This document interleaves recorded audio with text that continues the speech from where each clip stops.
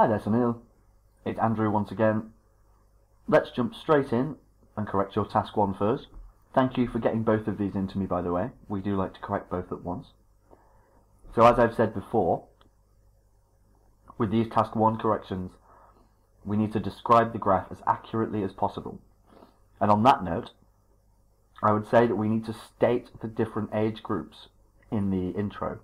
We need to let people know what the age groups are.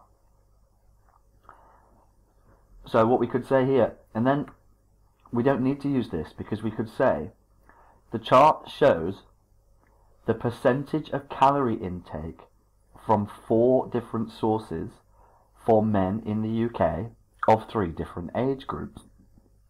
The age groups measured were 0 to 24, 25 to 49, and the over 50s.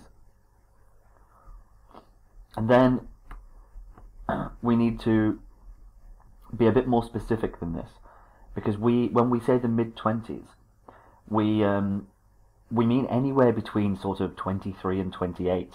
But it's not it's an ambiguous term, is what I'm saying.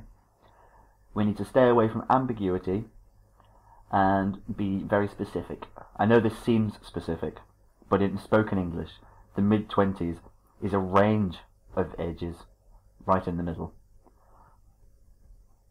So what I would say is the majority of calories consumed by people under the age of 25 is from dairy products, while for those older, or for those between 25 and 50,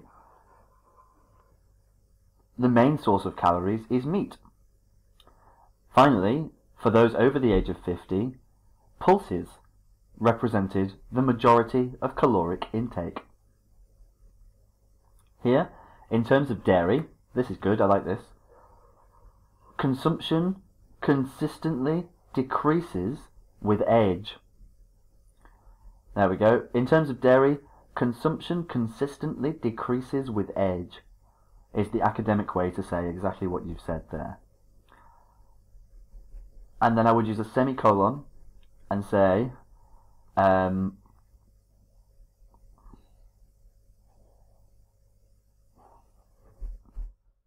okay, so it's not when men turn 25.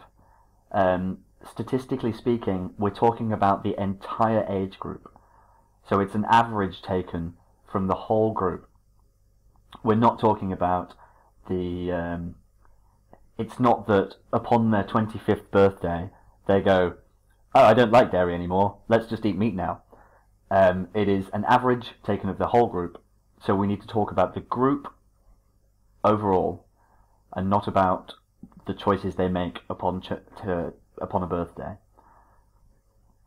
So in terms of dairy, consumption consistently decreases with age, beginning at 42% for the under 25s, dropping to 25% for those aged 25 to 50, and reducing further to only 15% for males over the age of 50.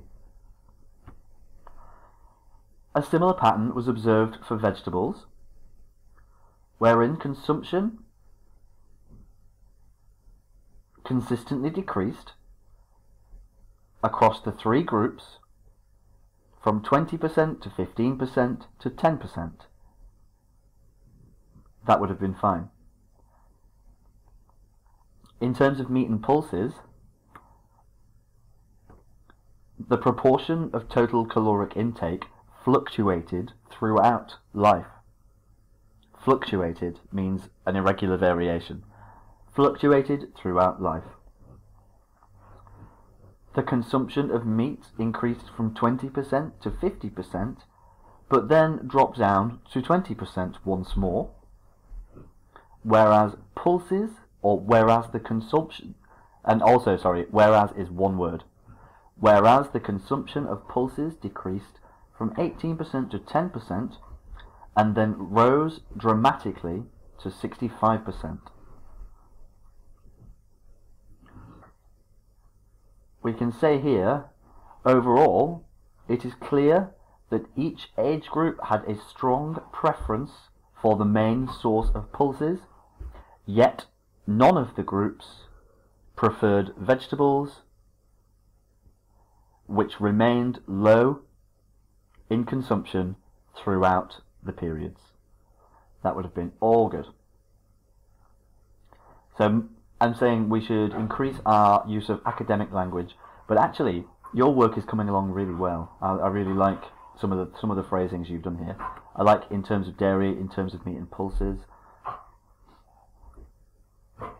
You have this mix of good, and I mean wherein as well is a fantastic word to see. We just need to see a little bit more consistency and a little bit more objectivity, I think. So listen carefully to the recording and take some of the phrasings that I used and apply them in future to future Task 1 responses. The language that we use to describe numbers and statistics is actually quite small. There isn't much of it. So once you learn it about increases, decreases, consistency, surges, dramatic increases, all of these are, once we know them, it can be very comfortable to use them. So get some practice in, send us your next essays, and I'll speak to you very soon.